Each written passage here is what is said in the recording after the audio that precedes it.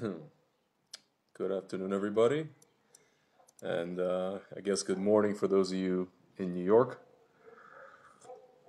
or in other parts of the States. I'm just gonna wait for some people to show up here. Sometimes you never know with this thing with Facebook. It could say that there's no one here, but there might be people there. Also, it could be like somebody's writing a comment, but I don't even see it. Sometimes I do see it. It's very strange.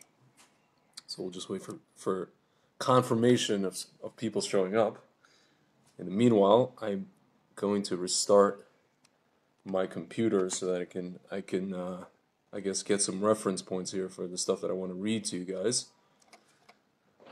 But anyway, while that's happening, it is Yom HaShoah. For those of you guys that don't know, for those of you guys who live in the States, and I guess who haven't experienced this or who haven't gone through this, who haven't lived in Israel, haven't gone through this kind of cycle of, I guess, holidays or commemoration days. Yom HaShoah is the day in Israel where we commemorate the 6 million who perished at the hands of the Nazis. At least that's what it is, I guess, supposed to be or is meant to be.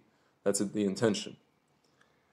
And for me, it's very special and it's very moving because, there's something that I haven't done in about 7 years, and I totally forgot about it. Like I knew that today was Yom HaShoah, but I forgot that there are 2 days. One day is Yom HaShoah, and another day is Yom HaZikaron, where, at 10 o'clock in the morning, all over the country, the sirens blare, and you basically, no matter what you're doing, if you're in your car, you stop your car on a dime, you get out of your car and you stand. I don't know, I think it's like for 2 or 3 minutes. If you're in your house, you just stand up and just stand, and you're walking, I don't know, carrying groceries. You literally the whole country just stops for like 2 minutes and stands in silence. Majority of the country, with the exception of maybe I don't know, a few Arabs and a few, let's say, I don't know, Hasidim somewhere in Me'esharim or whatever. Don't want to get into why they don't do that. I mean, we know why Arabs wouldn't do that, but with the exception of those people, basically the whole country stands. And in my case, it's interesting that I just forgot about this whole exercise, or I just forgot that it was happening today. And all of a sudden at 10 o'clock in the morning, I just hear like a siren, and I'm like, oh yeah. And I just stand up, and immediately I knew what it was. I knew what it was in reference to, obviously. Especially since I participated in a Zoom, lecture last night about Yom HaShoah. And it's actually what I want to talk about. Everybody thinks that Yom HaShoah is like this day to remember the Holocaust, and in this day to, especially in the state of Israel, it's a day to kind of like somehow in your mind connect, I guess, the event that was the Holocaust and the founding of the state of Israel. That's what it's meant to be doing. Sharon Tadmor, 1 minute for the Shoah and 2 minutes for the fallen soldiers. Okay. Yeah, I just wasn't sure with the time frames. So, it's interesting because, and you see, like, you look around and you look at all of these, Hasbara organizations or these pro-Israel organizations, and especially on this day, but really throughout the year, they just kind of like are really big on not only Holocaust education, they're really big on just connecting the founding of the state to this event. To the point where, they take people, one of the first places they take them is to Yad Vashem, right? And it's like supposed to be an impactful thing, and you're supposed to show people what we went through, and then, rise from the ashes, and we build a state, and all these kind of things. Ladies and gentlemen, I'm going to say straight and short and to the point. The state of Israel was not founded, officially it was founded in 1948, but the state of Israel did not start in 1948, and it wasn't founded as a result of the Holocaust. There was already an entire movement of building a state, of building an infrastructure, of creating a government, however ragtag it was, of creating an army, different infrastructure components to what is needed to have a country, to have a state. These things were happening since the mid 1800s on this land, on the land that I'm sitting today. You know, in places like where I'm sitting in Abu Tor and Emek Rafaim and in Katamon and all these places in Tel Aviv. You know, Tel Aviv was founded in 1909, ladies and gentlemen. I mean, like, okay, so for those of you who love Tel Aviv, who are all about, you know, secular Zionism and cultural Zionism and Herzl and all these kind of things, you know, that stuff didn't start in 1948. It started in 1909. And if you want to go further, you know, places like Rosh Pinan, Petach Tikva, and Rishon LeZion, even before that, in the 1800s. Okay, so, you know, ladies and gentlemen, like the thing that happened in the 40s in the war, you know, Rav Kook talks about how he was saying that, you know, when he was the chief rabbi of what was then called Palestine, he was saying that, in his opinion, World War I was the seminal moment that, you know, that kind of, you know, because then after that you had the Balfour Declaration, you had the Ottomans leaving this land, you know, and he spoke about then, you know, so I guess if you start counting from the Balfour in 1917, then it was, let's say, at least almost 30-year span where we were building, you know, building a country. But we know what was happening before that. Again, I was saying yesterday, you can walk down here to Emek Rafaim, and you can walk on something called the Rekevet. It's like a boardwalk, and at every single lamppost you can see a little blurb talking about the history of this neighborhood, or the history of, you know, like the train station, or the train that used to run there during the Ottoman Empire, during the British were here, and, you know, all these different, you know, the Kaiser Wilhelm visited this place, and how, you know, he was received by authorities, Jewish authorities, British authorities, what have you.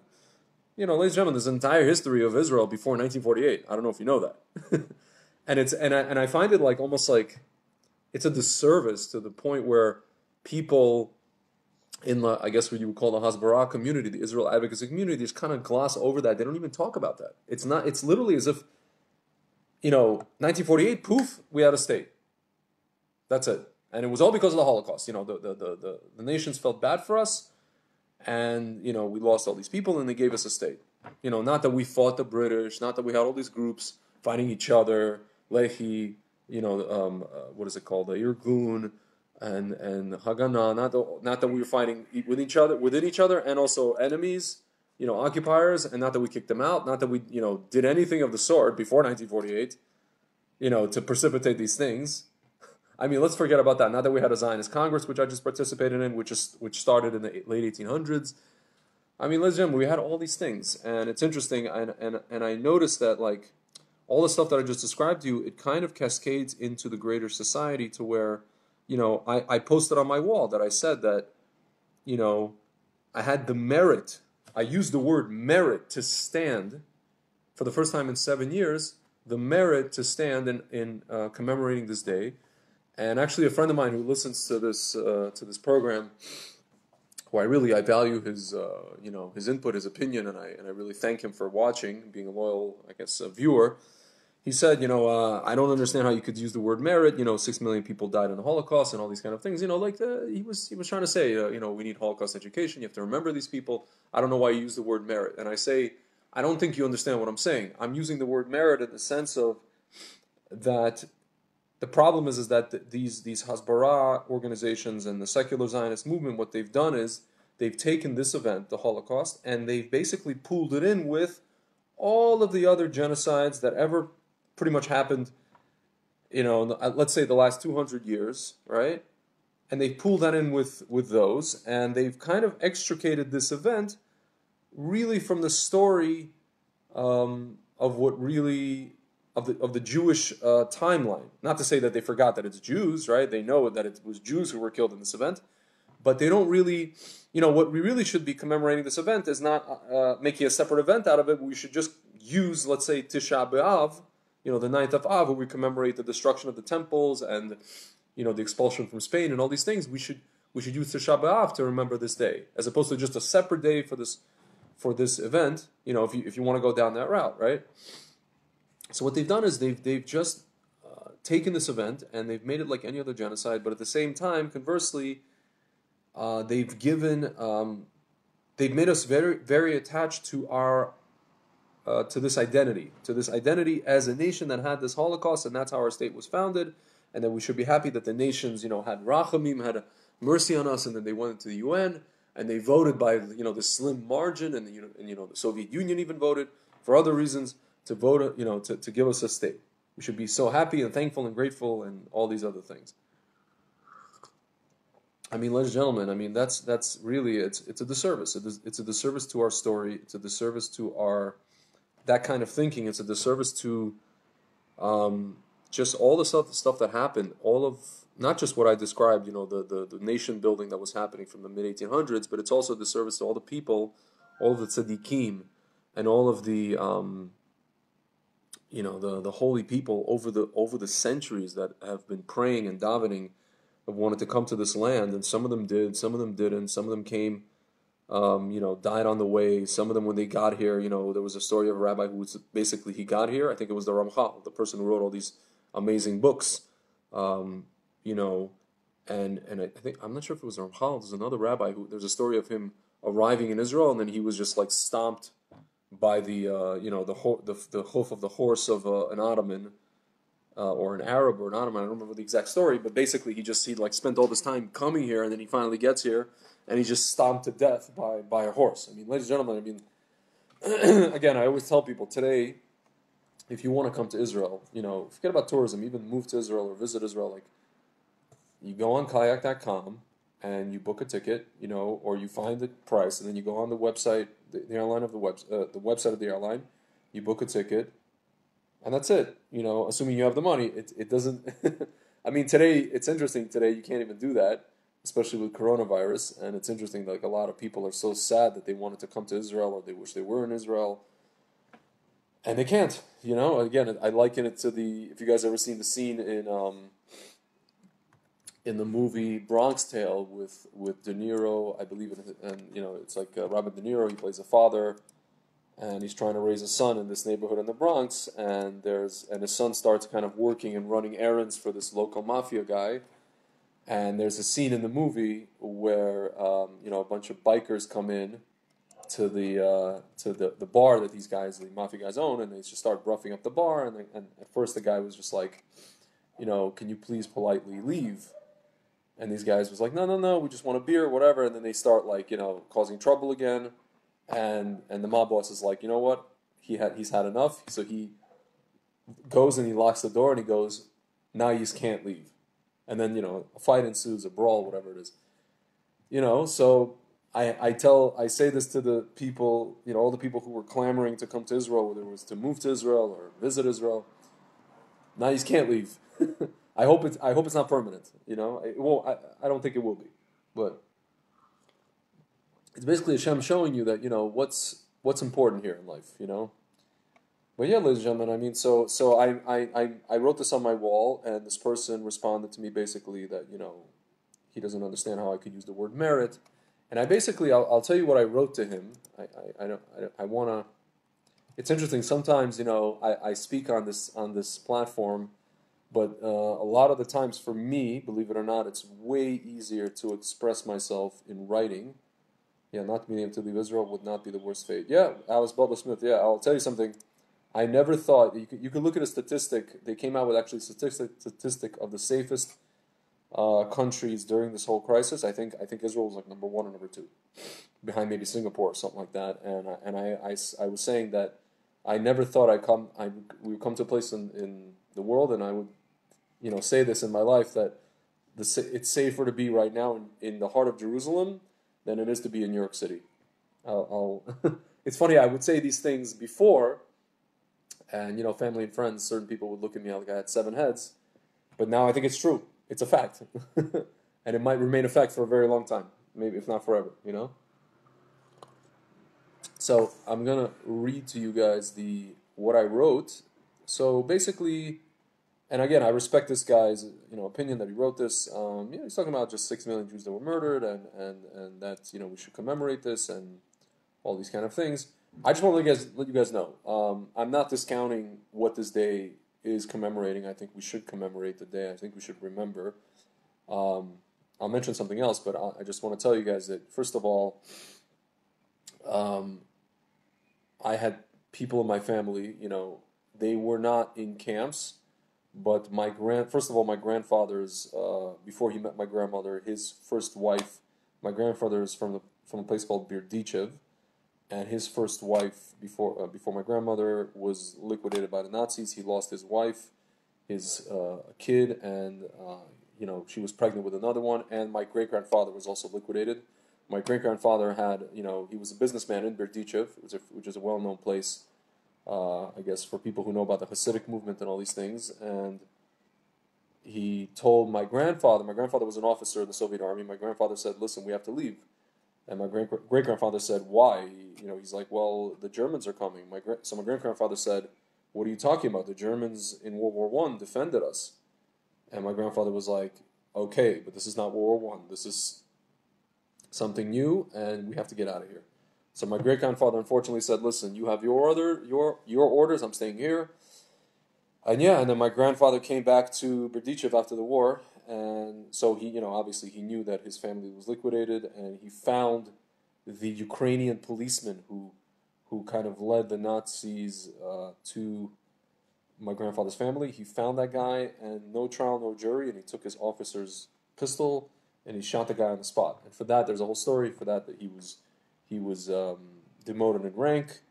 He had his, at that time everybody had a communist carrying card in order to move up in the ranks of the military. You had to have that. It was just like, not that he believed in communism necessarily, so he lost his whole family, and then, he was like in all these battles, and he actually escaped what's called encirclement, basically a POW makeshift camp that was made. He escaped that twice by the Nazis because he's figured, okay, in his case, he was a Jew, an officer, and a car-carrying communist member, so he was just like, they're not going to interrogate me, they're not going to give me POW status, they're just going to shoot me on the spot. There was not even going to be a conversation. So he said to himself, well, if that's going to happen, okay, so all things being equal, if I run, if I try to escape, at least I try to escape, and if I make it, I make it. But in here, if I sit here, I'm going to die. 100% chance I'm going to die, right? If I try to escape, maybe there's a 50% chance I'll die there, so I'll take my chances. He did this twice, ladies and gentlemen. This is my father's father. So, you're sitting here looking at an individual who basically is the the byproduct of a person who decided to take his chances in escaping into the forest or wherever he went, and surviving World War II, and the rest is history, as it were. He met my grandmother, who was 19 or 18 years his junior. They met in Lvov when, I guess he came to Lvov, and that was that. And he had my father and his two brothers. And listen, so I'm I've heard these stories in my family, so I don't minimize the event. I don't minimize anything that happened. I don't minimize, the service of Russian-speaking Jews in the Soviet Army. None of that's minimized. May 9th is coming up. I'm gonna remember that as well. Listen, it's actually a national holiday in Russia. It's not a national holiday here, but for me, it's a personal thing as well. So I commemorate that. It's called Victory Day, Dzień Pobjedy. So. But at the same time, I'll tell you what I wrote to this guy. It says, I wrote, the establishment of this, because he mentioned the establishment of the State of Israel. He mentioned that kind of thing that is propagated by the Hasbara community. And I said, the establishment of the State of Israel was happening way before the Holocaust occurred. The Holocaust was a culmination/tipping point of that process. The state wasn't a result of it. That is a canard, unfortunately propagated by our government. And self-professed Hasbara people all over the world. I'm sorry, I would love to hear more. Must do a meeting, though. Be safe. Thank you very much, Alice Butler Smith. If you want, I'll post there's a video of my father giving the testimony to a Jewish organization about my grandfather, this whole story. It's like an hour video if you're interested to watch it. So then I go on. No one, because he's talking to me about being like, that I'm proud. Oh, he said that, there's no taking pride even if you're a survivor. And I said, listen, it's not about taking pride. It's more of a understanding of the totality of what's called the shleimut, the complete nature of the process of our people. If you look back at, let's say, granted it's with 2020 vision, it's easy to say that, but if you look back with 2020 vision, you could see that. And then I pointed him, there was a discussion a friend of mine and some of his colleagues had about this whole thing that goes on in Israeli society, and it's a discussion that needs to be had that's not being had, which what I'm talking about with you guys right now. So he said that. Then he asked me, I'm confused why I use the word merit, and I said because the merit is in participating in that process. It's called the power of the makom, the power of the place. Like I'm here in Israel, and it's the whole nation is doing this. I guess this having this ceremony or having this commemoration, and it's a very powerful thing, ladies and gentlemen. Especially in my case, I haven't been here in about I haven't done this basically in 7 years. I haven't done standing up during the siren since 2013, and now I did this for the first time in 7 years. It's interesting because I visited Israel I think 4 times since I moved out of Israel, but at no time was I here during Yom HaZikaron and Yom HaTzmaut, and Yom HaShoah and Yom HaZikaron. So it's interesting. I think Hashem, it's almost like He made it so that I would only be doing this if I was living here. If I'm part of the fabric of society, not just a visitor, and if I'm living here and once I'm living here, then I can participate in this, very special thing. It's just in my case, it's my own thing. So he says all these attachments are fine, but I think you can think a little deeper, etc. Maybe watching a Holocaust video. I mean, like, ladies and gentlemen, I have a secret for you. I'm a World War II buff. And I'm one of these people. I will sit on YouTube and from time to time incessantly watch videos about all these battles about World War II, and included in that is Holocaust videos. So I'm not a stranger to watching Holocaust videos and Holocaust content, and content about the Nazis and about Hitler. It's like Jordan Peterson has a video. Literally, the video is entitled "I've spent a lot of time thinking about Hitler." So a lot of these people, lefties, were like, "Oh, you see, the guy's a Nazi. He spent a lot of time thinking about Hitler." No, it's like in the way that he spends time thinking about Hitler, I spent a lot of time thinking about Hitler, ladies and gentlemen. Not because I love Hitler, but because I want to understand how does a person get to do what he did, and to understand the mind of my enemy, to understand the mind of Amalek, and the person that hates Jews no matter what, right?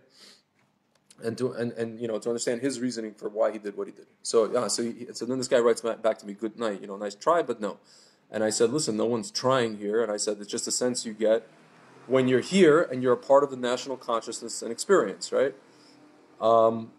Watching Holocaust videos is good for educational purposes, but that's not the point. One of the reasons that the message of the Holocaust is starting to lose relevance for many people around the world is that the secular Zionist movement made it a construct in order to get a secularized sense of holidays, at least here in Israel. So meaning like they originally wanted to make it, I think it was on Passover, and then they moved it to after Passover, and they just wanted to make kind of Israeli holidays, right? Instead of just adding it to Tisha B'Av, right? See, and then I went on. In the diaspora, they turned it into the separate thing, in line with Armenian genocide, other similar genocides around the world, instead of making it part of a distinct Jewish story specifically, i.e. the story of Tisha B'Av. It's basically become trivialized. And then I mentioned, because he said this thing is not about you, and I said, yeah, it's not about me, but I can express my feelings about how I feel on this day. So as opposed to here we stand up and we have a moment of silence, right? Or we have all these events to commemorate the day. But in the States, you have like Memorial Day, right? So what, ladies and gentlemen, for those of you in America, what happens on Memorial Day, right? I mean, you listen, you do on some measure remember the people who fought and I guess all these things, but like at the end of the day, you're basically, it's a day, all from work and you're doing a barbecue, right? And people go away and they get drunk and they go to the beach and all these things, and you have a sale, shopping, Memorial Day sale, where everything's half off. And I wrote, in this country, it's part of being the fabric of being here, and the merit is specifically in being here.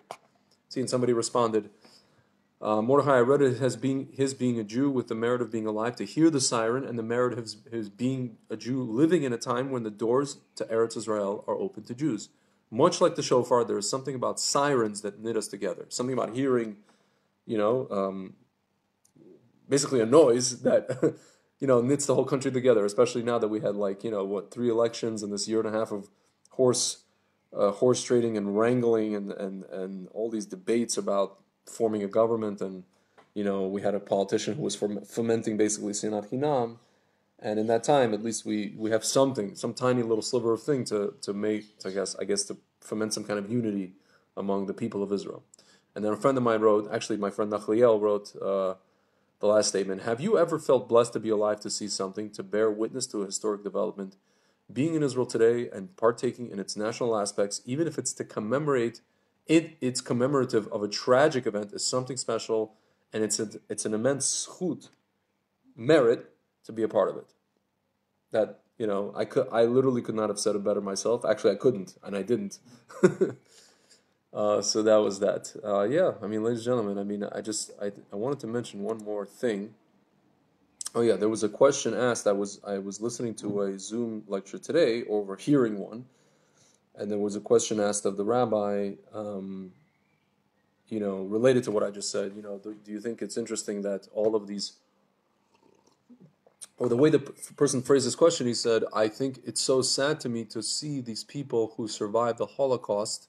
Most of them are in their 90s, or some in their 80s, are just abruptly dying of coronavirus.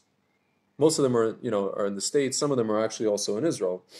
Some of them are in the States. And he mentioned that, isn't it so sad to see a person who, I don't know, risked his life to put on tefillin in the camps, or risked his life to keep Shabbat in the camps. Isn't it so sad to see that person who risked his life for this and that and the other, and then he after all that stuff, he just meets his end with coronavirus, right? And the rabbi gave kind of an answer you would not expect. It was a little bit of a draconian, I would use the word, answer, and he said,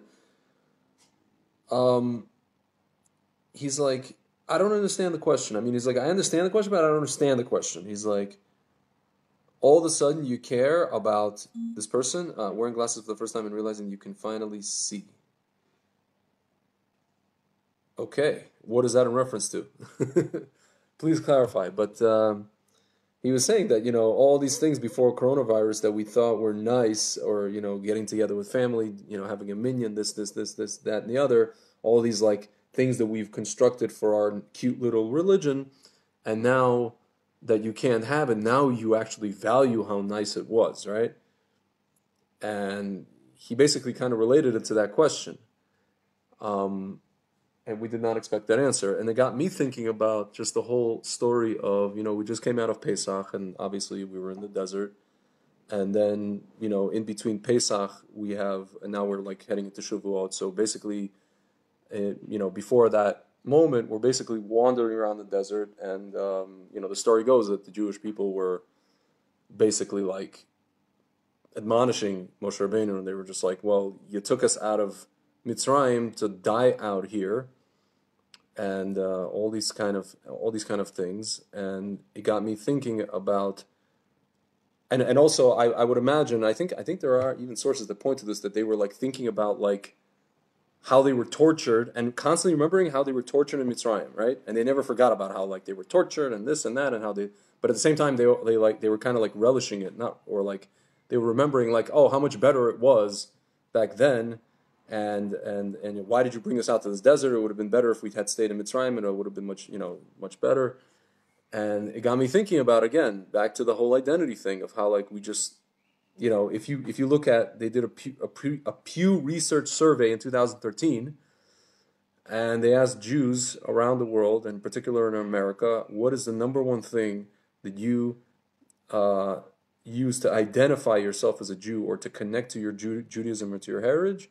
Ladies and gentlemen, the number one answer, survey says, you guessed it, remembering the Holocaust. It's not the mitzvot. It's not even, I think the number two answer was like humor or something like that. It's not any of these things. It's basically just remembering death. Remembering the death of 6 million people. That is the number one thing that Jews today in America use to connect to their heritage and all of these things. And I just found that to be, this, ladies and gentlemen, the saddest thing I've ever heard in my entire life. Not sad because of the Holocaust, but sad because that is about as deep as we get. It's just, I don't even have words for it. I could actually pull this up. You know what? I want to pull this up, and I want to read the list of things. Survey Jews. Okay. It's funny because now now I'm seeing articles that were published recently. Half of Americans don't know that 6 million Jews were killed in the Holocaust. Okay. At least the Jews do know. Let's see, Pew Research Center. This was a study. I don't know if they had another study after that. One, I know the last one they had was in 2000, like 7 years ago. I can't imagine much has changed in that respect. Let's take a look. May I help you, sir? Oh no, I mean it's kind of. No, it just looked like you wanted to ask me something. Oh, okay. Okay. See, now there's an article in 2015. I really want to get. Okay, yeah, it's called A Portrait. It came out in October 2013. It's a PDF article. Just give me a sec. I'll pull that up. A portrait of. It's literally called A Portrait of Jewish Americans. At least they use that moniker, not American Jews. Yeah, I'll actually quote my friend's. I'll mention to you guys, my friend's brother, my friend Nachliel's brother wrote an article about this. So, okay, so here we go. Let's just scroll around here. There's a lot of pages here in this survey. It was like a very, very scientific study and response. Okay, let's see. Intermarriage. Okay, yeah, they asked about intermarriage. Here we go. Jewish identity. Chapter 3. Okay. So basically, listen, I'm not going to get into talking about with you guys religious, not religious. I'm just going to go right to the nitty-gritty. Okay. I'll just mention one thing. So Jewish denominational identity, 35% were Reform, 18% conservative, 10% Orthodox, 6% other, I would imagine, and 30% no denomination. So let's say safely 36% of people are, I guess you can call them, I don't know, maybe unaffiliated or maybe traditional, who knows. Okay, let's see. I'm just trying to get to the part that talks. Oh, here we go. Okay. What does it? This was just the main question. What does it mean to you to be Jewish? The key aim of the Pew Research Survey is to explore Jewish identity. What does being Jewish? What does Jewish mean being in America?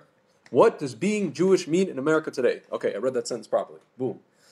Large majorities of U.S. Jews said that remembering the Holocaust, 73%, and leading an ethical life, 69%, are essential to the sense of Jewishness.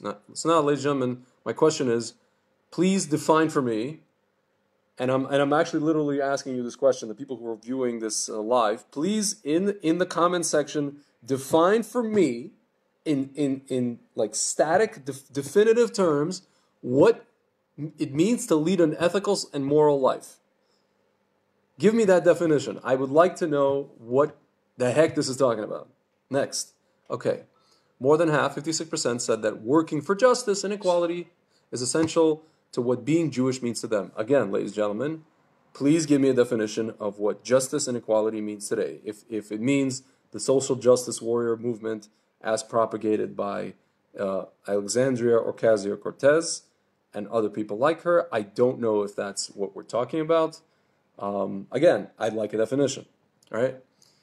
About 4 in 10, so like we're talking 40, like about 43% caring about Israel. So that was like number. Oh, I'll just read to you guys the top things here. Remembering the Holocaust, leading an ethical, moral life is number 2. Number 3 is working for justice and equality.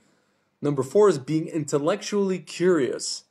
So I guess it's kind of like it harkens something back to the Haskalah, to the Enlightenment, where it's just like you have to just be an intellectual. You have to be intellectually curious. You have to learn as much as possible. I guess you can connect it to kind of like the scholarship aspect of the Jewish people, or being the people of the book. I don't know. I mean, it's just kind of these things are so like surface level to me.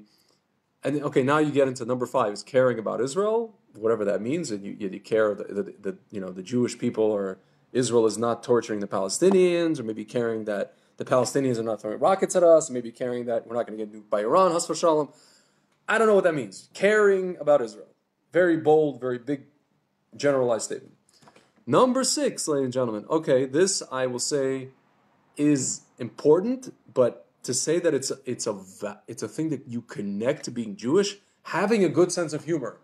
It's like saying, Sunday dinner at grandma's. It's like somebody asked, what are the similarities between Italians and Jews? Well, we both love food, we both value family. We both, whatever, are very fiery people. We come from the Mediterranean. We hail from that part of the world, and we have similar traits. And therefore, it's okay if we intermarry. Okay. Okay, and then that next on the so finally, you get to 28% of people. 1, 2, 3, 4, 5, 6, 7. Number 7 on the list. 28% of people said being part of a Jewish community, whatever that means. I don't know. And then number 8, 19% of people finally said observing Jewish law. And then 14% of people, which is I guess number 1, 2, 3, 4, 5, 6, 7, 8, 9, was eating traditional Jewish food, which means that you can go to a kosher style restaurant and eat traditional Ashkenazi, roast beef sandwich. It doesn't have to be necessarily kosher, and that's how you connect to your Jewishness, your Jewish identity. And I would venture to say, I suspect that part of the caring about Israel, rubric is also going to the parade and waving a flag once a year, which I don't even know if we'll have that opportunity. My friend wants to chime in for a second. My father was once with leading a tour in Istanbul, and they were at the hotel there, and I don't remember what the story was. I think that they were... Your father just checkmarked. Oh, yes. Yeah. I think that it was Shabbat or something, I don't know. When the moment Israel was mentioned, a bunch of people in the swimming pool lifted up their hands showing the red string saying, Israel! I've been there! Can I tell you something about the red string? My grandmother has never been to Israel, and she told me literally right before I moved back that she probably won't go because she's scared to death or whatever. She can't fly, her legs, whatever it is. Her legs hurt, her this hurts, that hurts. But every time I go, she goes, please don't forget, bring me the red string! The heebie-jeebie thing. The red string! I'm like, Grandma, you don't do... she has a picture... I'll tell you guys something. I love my grandmother. She's so funny.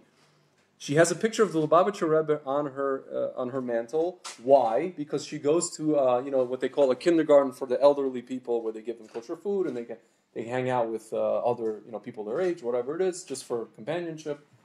And that place is run by Lubavitchers, by the Chabad rabbis. And I guess they gave this to her, and they said that just keep this, Chabad. I guess they propagate their thing and whatever it is. And they're like, this will be a good thing to have in your house, I guess siman or whatever you call it. So I come to her house and I said, oh, Grandma, you have the, what's up with the Rebbe over here? She goes to me, I have a just in case. I'm like, just in case what? A nuclear holocaust? Like, just in case. Literally said in Russian, na всякий случай, just in case. I was like, that's hilarious. And I told her, I'm like, I don't know if you believe in God. I don't know if you believe, my grandma's one of these people, She's like, she doesn't believe that you can change your... Yeah, she's a fatalist. She doesn't believe that, you even... Yeah, it's like it's determinism. Yeah, she doesn't believe that you can change your fate. She doesn't... fate is fate. It's called in Russian, sudba ye sudba, right? Noise. And basically, and this is how you're born into this family, and this is what the cards are dealt, and that is it. There's nothing you can do. There's no... story you can in the words of Metallica, nothing else matters. Yeah, as Metallica, our friend, I forget the name of the lead singer. Yeah, nothing else matters. 70 to 90-year-old women as one lifted their arms. I don't understand that statement. Because they have their tattoos. Oh, okay. Yes. Babushka sounds sweet. My babushka is an interesting person. Let's put it that way. She's an interesting person. Like Tesla was interesting. I'll tell you guys something. She saw one of these videos about a month ago when I first started making them, and she called me and she said, "What do you need this for?" I don't even know how to answer that. I hate to bring you guys into my world, into a kind of private thing. Who was the inventor who came to Queen Victoria and he showed he invented the radio or something? And, she's like, what is this good for? So she goes, Your Majesty, what is a baby good for? Yes. No, I sometimes tell her, I said, what do we need oxygen for? Just die, stop, especially now with Corona. Ladies and gentlemen, you see this thing that I'm holding up right now? I'm holding up this little apparatus that we all use that we can't seemingly live without, except for the ones that have... I guess some of us have, Macs or whatever it is, or laptops.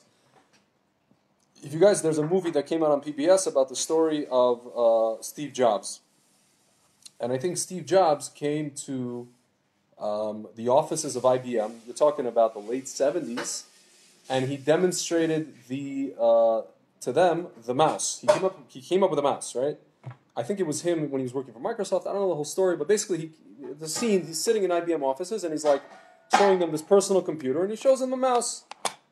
And the guy, the executive at IBM, this archaic guy, he's just like, what am I going to do with this? This thing is ridiculous. Like, what is the purpose of this thing? In the words of the Beach Boys, what is it good for? Yes. Absolutely nothing. Hijack.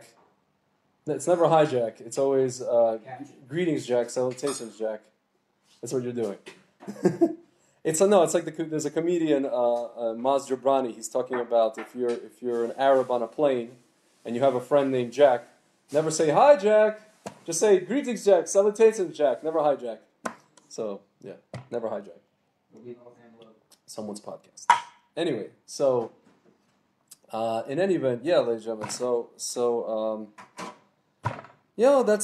That's where we're at. Remembering the Holocaust, 73% of Jews. That's what it means to be Jewish. Remembering some event, I guess that it harkens to some kind of a survival mechanism that we have, maybe that allows us to survive. And it's like we're looking back on this event that happened. And, we're seeing, okay, this person, my grandfather or my great-grandfather survived, and then, my father, just like I mentioned to you guys before, I'm the product of this person who escaped the encirclement by the Nazis, and he ran into the forest, and he survived Stalingrad, and survived being shot at or whatever, and then my father, was born, and then I was born, and that's that. But I'll tell you guys, just because I remember that whole sequence of events in my family doesn't mean that is the number one thing that I connect to being Jewish, right? And I want to read to you guys actually an article. My friend who was just speaking on camera, his brother, by the name of Yaakov Selavan, wrote an article. Captain Yaakov Selavan, who's a reservist in the IDF, and he does very, very important work in the Golan Heights. He lives in the Golan Heights, and he does very important work up there. And he wrote an article 2 years ago, actually around this time, entitled "Stop Holocaust-Based Identity." So he says, as a grandson of a survivor and an IDF captain, I find banal ceremonies and never again declarations ineffective. After leading an IDF march into Auschwitz-Birkenau, I understood the magnitude of our educational failures. So I don't know if you guys know, the army every year sends a delegation to Auschwitz. The thing that I guess the tourists now it's like a tourist attraction. I hate to say, and also they receive dignitaries there. So every year they have a delegation from the IDF come, and IAF Israeli jets fly over, and it's kind of like a show of we've come from the ashes and all these kind of things. So here he writes, the last day of our IDF witnesses in uniform delegation to Poland was the mission highlight. Entering Auschwitz-Birkenau, the biggest and most terrifying death camp. For me, out of 9.5 years in the army, including battle under fire, nothing can compare on that moment. I march into Auschwitz to Birkenau. On my left shoulder is the flag of the Jewish state, and I'll just read to you guys because his writing is not so in the highest level. And to my right, in my right hand, I hold the Torah scroll, our eternal legacy. In my left hand, I hold pictures of my brave great-grandmother, Matilda Auerbach Hirsch, and her youngest children, 5-year-old Shmuel and 4-year-old Shoshana, my mother's namesake, all murdered right here over 70 years ago. Surrounded by my heritage, our heritage, my responsibility as a combat officer and our fate and destiny, I led 160 officers, the next generation of Israel's commanders. Unforgettable. This result seemingly contradicts the headline, but that's the point. This was one of the very few moments I bonded with the mission. As we landed in Poland, I immediately recognized that I was unenthusiastic, and by the end of the first day, I realized why. So here he writes, in Poland, I feel Jewish. I can't explain it. I feel more Jewish. Only here do I put on tefillin. The opening of our first day debriefing by our lieutenant colonel, a dedicated and devoted commander. This was the atmosphere of the entire trip. Poland defines our identity. Our whole purpose, the essence of our existence and our military service is never again. That's what he's giving over. That's what they were trying to convey to them. The Israeli education system and the IDF failed to build a strong and proud Jewish identity among teenagers. That failure affects their motivation as young adults to serve our people and our country in significant roles, especially enlisting for combat. Israel's official remedy for treating this failure has become Poland and the Holocaust. I witnessed this personally. Dozens of soldiers under my command singled out their high school visit to Poland as the key reason for drafting to combat service. My friend recalled that when he was debating if to extend this service, his commander sent him to Poland. As he was landing back in Israel, this colonel called when he was coming into the office to commit for more years. If Poland is a cure to educational failure, I don't want any part of it. We need to find better ways to justify our existence here, to strengthen our sense of mission in the IDF. It is impossible to base an entire moral infrastructure on one event or epoch, as tragic as it is. 2 months ago, my grandfather Ben Hirsch passed away, the last of 5 survivor siblings, so my daughters won't hear about the Holocaust firsthand like I did from him. The survivors are disappearing, and this, maybe relates to what the person asked about, the people dying of COVID-19. And the next generation of Israelis and Jews might see the Holocaust as something ancient and irrelevant, like Tisha B'Av. For the respect we have for Holocaust memory to endure, we must stop using it as the ultimate motivational source, and rather as a seminal event in our long history as the nation of Israel, a history of thousands of years, tragedies and triumphs full of values and virtues. Israel is now a strong, flourishing country, a startup nation. It is, which also I personally don't like when the startup thing becomes the number one thing. I don't like that either, by the way. It is time to find better ways to strengthen the sense of connection to the IDF mission and to justify our existence here. It is time to stop connecting everything to the tragic fate of the Jews and instead to look ahead with vision and a common destiny true to our roots and timeless values. Ladies and gentlemen, I just want to say, relating to what actually it was a question posed by Yaakov's father, Barnea, about all these people dying of COVID-19, and I related it to our time in the desert. There was a reason why that generation, I hate to put it this way, there was a reason why that generation had to die out for us to be able to move on and for us to be able to move into the land of Israel. And listen, I think this is what we're experiencing right now. We're experiencing, a friend of mine even told me, we're experiencing a generational change, a generational shift. And yeah, and that's what it is, and it's going to be a thing where, I guess my generation, the people who were like in their late 30s, early 40s, who are going to be taking the country into the next stage of Jewish history. Even the people in their 50s. Listen, I don't mean to discount you guys, for those of you watching who are, in their 50s and 60s, but listen, we're going to be taking the Jews into the next stage of Jewish history, and it actually ties in with what I was talking to you guys about with respect to Bibi and Netanyahu and all these things. I think it's interesting, people are we're saying, and I mentioned Gideon Sar, and they were telling me, well, he's not ready, he's not experienced enough, he's not old enough. Lest I remind you guys, Prime Minister Netanyahu, the first time he was Prime Minister, I think he was 45. He was 45. Gideon Sar is 56 or 55 years old right now, This is a person who was a Minister of Interior, the Minister of Education. He's been in the government in some capacity in high levels for going on, we're talking about almost 20 years. I mean, he's not a new kid on the block, right? He's not exactly a spring chicken here. So, yeah, ladies and gentlemen, I mean, we're now in the next stage of Jewish history. We just had a situation where you guys probably heard we had I guess some kind of a ragtag unity government formed by Netanyahu and Gantz. And in my opinion, and if you ask me, I don't think this thing is going to last past Lag BaOmer or Shavuot. I think it was just made for the purposes of actually having a government during coronavirus. Not that anything necessarily is going to change. Maybe we'll at least be able to have a budget for certain things, but important things that the country needs. But I don't know. I feel like, especially that Bibi is going to have his trial, I think that we're about to see a changing of the guard here in Israel. And it's something that's going to not only be a surprise to a lot of people in terms of who's going to be the next person. It's going to be very shocking. It's going to happen very suddenly and very abruptly. As the story goes with Purim, V'nachapechu. This whole thing started, on Purim, right? We had the election, and then we had Purim, and then we had the lockdown, and you know, it doesn't happen in one day, or kind of everything flipping on its head is not going to happen in one day. But when it does happen, it'll be very, very shocking and surprising to a lot of people, unexpected. I don't know if, speaking of unexpected, you guys probably heard, what's his name, Kim Jong-un. The story goes that he had, the leader of North Korea had heart surgery, and they say that he's in very bad shape, if not dead. If not dead. And supposedly his sister might take over the country. And I don't know, we'll see what happens. There might be some serious reforms. She actually participated, or she showed up for the opening ceremonies of the Winter Olympics in South Korea, in Pyeongchang, in South Korea, and they said that she was like the first North Korean official to show up for that kind of an event on the soil of South Korea. So we're seeing kind of like this thaw, as we called it in the Soviet Union, of relations between North and South, and we might see something significant.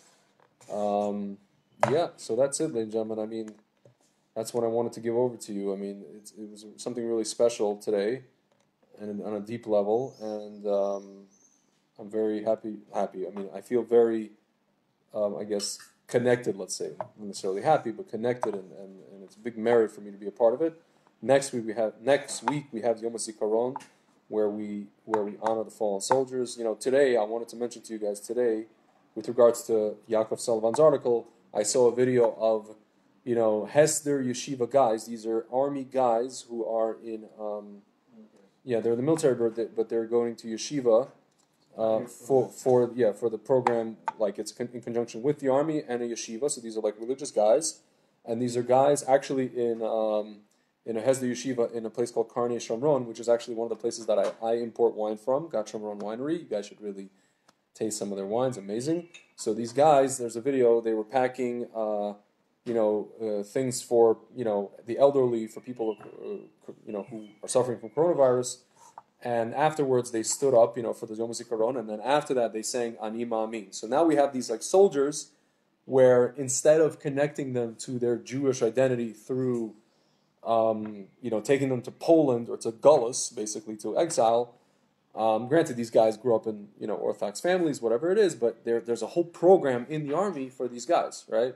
There's a whole program to integrate both the spiritual fabric of our nation and the military and service and all of these things, and and volunteering and hesed and helping people who can't help themselves and all these kind of things. So I thought that was very special, and I mean, like you don't see that stuff anywhere else in the Jewish diaspora, at least not that I know of. You're not going to have an opportunity to see it. And for all the people that say that religious people don't serve in the army, I got news for you. Yes, sir. I wanted to interject. Yeah, it's all good. Speaking about what is unique is what's happening here in Israel, with the modern reality of living here, which we really have a tremendous merit to be part of. Yom Yerushalayim, which is coming up, it's in a few weeks. It's the day in which we celebrate the liberation of Jerusalem, which was captured by the Jordanians right after the fall of the Old City in 1948, where the Jewish core of the Old City, Jerusalem, was cut off from the rest of the country by a siege. And I was actually yesterday, 2 days ago, I was on the Burma Road, which is named the Burma Road after the road from Burma to China during the Chinese-Japan Wars.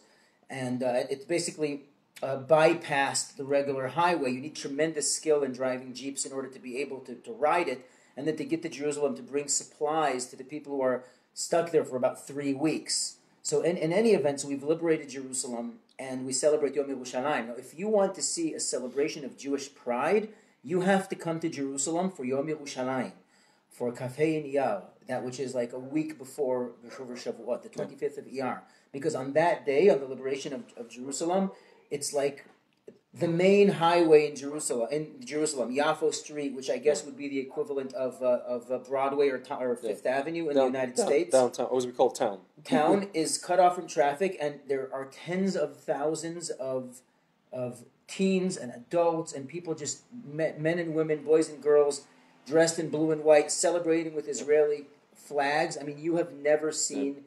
Like, I remember somebody who I know was talking about it, a European who came to visit and saw that he was just standing there with his mouth hanging open. Yeah. It's like, Just imagine being in Poland where you have to hide in like medieval bunkers to celebrate Judaism, and here you're in the open in the street. Ladies and gentlemen, I mentioned the parade in New York, the Israel parade. It's like take that and just multiply it to the nuclear level. The parade is. It's child's play. It's child's play. Yeah, it's child's play. It's really coordinated by the police, and you come out this, and then there's blocks, and you have to. This is just Magen David school. It's cute, whatever. I remember praying Mariv in a quorum of 10, right in the middle of the Muslim quarter, just like that. What are you going to do? Yep. Right? It's like for a moment you have a restored sense of I can belong anywhere and without a threat. And a lot of people will say, a lot of people even in the Orthodox community will say, well, it's just part, it's only part the people in the, the Rav Kook Dati Leumi movement who care about this. But I beg to differ. I saw a lot of people in my yeshiva, even like the Haredi rabbis, and it's an important thing. It's an important. We wouldn't have these yeshivas in all these. No, it's like Baal Tshuva yeshivas. You understand what Yom Yerushalayim is. And specifically the fact that, I don't remember if it was Ben Gurion who chose specifically, or Begin, to use the words, the liberation of Jerusalem and not the conquest of Jerusalem. It sounds like Begin to me. What? It sounds like it would be more Begin. It sounds Begin. Like, in other words, he specifically chose the word liberation, shichrur, instead of conquest from someone else. Yeah. Right. So, for example, there were wars in Israel in which people who are, I guess, ashamed of Jews conquering land that wasn't renamed it. Yeah. So, for example, Mivtza Yehuda Galil, like Judaizing the Galilee, was changed to Shalom HaGalil, making peace in the Galilee, because God forbid that we should, right? God forbid the Jews should take anything from anybody else. So we have that sense. So what happened was, just historically speaking, the way the Kotel Plaza looks now. The Western Wall, it has a large plaza, but if you look at pictures of the old city, even from British mandated Palestine, it's small. It's fragmented. There's no men and women section. First of all, the floor level was much higher. It looks like, but they have like turrets, the gun turrets, kind of like bunkers, It's small. It's really small. I mean, it was built a lot. It was built around there, and there was a lot of rubble and trash, and people Arabs would throw trash there to keep Jews away, and you could even get beaten up going there at different times. Yeah. And Moshe Dayan, the Minister of Defense who had the patch on his eye, he was incidentally a fifth cousin once removed of my father. Very far removed. Which makes me as related to Prince Lone Star as Dark Helmet. Yes. Oh, you mean Darth Vader? As related as Dark Helmet is to Prince Lone Star. Fine, yes. Right? Yeah. What does that make us? Absolutely nothing, which is what you're about to become. So he had the sense that after 19 years that Jerusalem was cut off, and you couldn't go and visit it, that people would just come, this is a week before Shavuot that we conquered Jerusalem. People would come en masse, would come to Jerusalem. So what happened was, he brought bulldozers, and you can see these pictures online, and just cleared out the entire plaza, making it as big as it is today. And in addition to that, there's a custom now, which people ridicule. People say, that on Shavuot night, when usually there's a custom to stay up all night learning, so what's going to happen on Shavuot night? Everyone's going to just walk to the old city and pray at the Kotel at sunrise. Okay, why do you do that? Because, I live 4 hours away. What am I going to do? Study all night? Yeah. Heck, I'm going to kill some time. Let me walk for 4 hours. But that's very cynical. That's not true. That custom of walking to Jerusalem on Shavuot night started as a result of the 6-Day War, when Jerusalem was liberated, and people just walked. They said, "We want to go to the Kotel." Can I say something? I'm going to tell you about 6-Day War. If you look at everything that was happening in the world, you look at everything that was happening in America, all these protests, all this the hippie stuff and everything. But I was talking to a friend of mine, and we both, and actually Yom Tov Glazer mentioned this in one of his shiurim in Eish Torah. He said it's almost like a portal opened up in the world, and all over the world there's all these spiritual awakenings. People are realizing, okay, it's not just about capitalism. Granted, I'm all for it, but not just about that. It's about something else. People were going to the Beatles were going to India and Hare Krishna stuff and this and that, and the Baal Tshuva movement started. Among the Jews. The Force awakened. The Force awakened, yeah, and then we got Jerusalem. The Jews got Jerusalem back, and that's not an accident that all these things started happening in the world. I just found out that actually, so my flight, as of now, to visit the States is in May 17th. This year, Jerusalem Day, I will be here for Lag BaOmer, B'ezrat Hashem, but I as of now, I won't be here for Jerusalem Day, but who knows, that might change. They said that New York is going to be on lockdown until May 15th. They said that might change. Who knows? I don't know. that's the case, maybe I'll be here for Jerusalem Day. We'll see what happens. But all right, ladies and gentlemen. I mean, I hope this particular podcast, I guess, instilled something in some of you guys who are watching.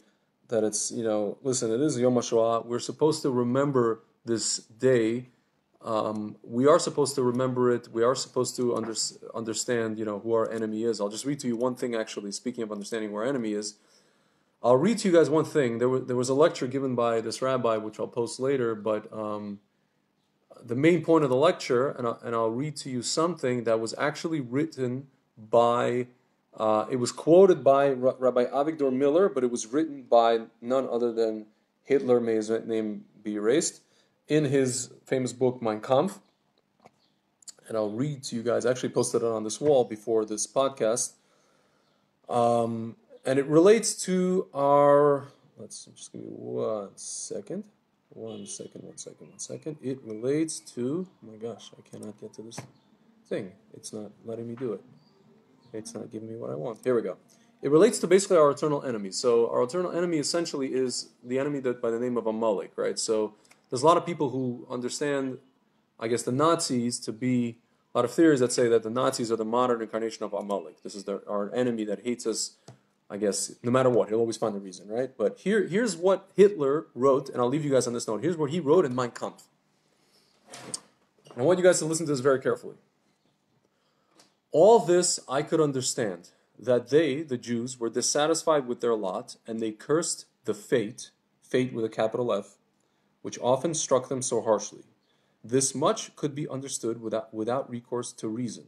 But what inevitably remained incomprehensible was the boundless hatred, in this case he meant sinat hinam, baseless hatred, they heaped upon their own nationality, despising its greatness, besmirching its history, and dragging its great men, which means Torah scholars, into the gutter. Hitler was referring to the people, the maskilim, the people in the, we notice the Jews, in particular in his case he was talking about the communists in Europe, who basically were propagating the Enlightenment and nothing really else, and they took their own spirituality, their spiritual heritage, and what God supposedly gave them, and they took it and they threw it basically into the garbage. Ladies and gentlemen, so those of you who want to tell me, well, there was a lot of religious people that were killed in the Holocaust. Yes, the religious people were also killed in the Holocaust. They were part of the whole thing, but the majority of unfortunately, the majority of Jews in Europe had discarded their own heritage. There was a lot of intermarriage. Listen, I'm not going to get into this discussion over why this happened and why this, why that. That's not for me to say. I'm not even, Yeah, there's a lot of tzaddikim who even say that they can't even tell you the reason or this or that, but it was evident that it seemed like, just like we see now with people leaving us during COVID-19 and all these things, and then the generation in the desert, again, had to pass away for us to go to Israel. You almost look back and you could say we needed like a restart. Like you turn your monitor on and off, as it were. But my main point with this whole thing is to understand that what I said to you guys earlier. That I am one of these people. I watch World War II videos. I watch videos about Hitler, about Hitler's ideology, about Mengele, about his propaganda. What's his name? Goebbels. I'm like obsessed with that stuff, right? And much like Jordan Peterson, it's like I think a lot about Hitler, and the thing that I've come to realize about Hitler is that much like most of our enemies, they know about us better sometimes than we know ourselves, right? So, all right, ladies and gentlemen, with that I leave you. I actually want to thank my friend Nachliel over here for his input with regards to all these different things from Yerushalayim and things and stuff as we call them, and hope you got a lot out of this on this very meaningful, not happy, but meaningful day. That's really what the Jewish story is. We're not here for super happy fun time and happy joy, as Ren and Stippy would say. We're here for the meaning, and that's why the world wants us out, because meaning requires work, and it requires stopping for 2 minutes or 3 minutes and just hearing the siren or the shofar. All right, talk to you guys soon.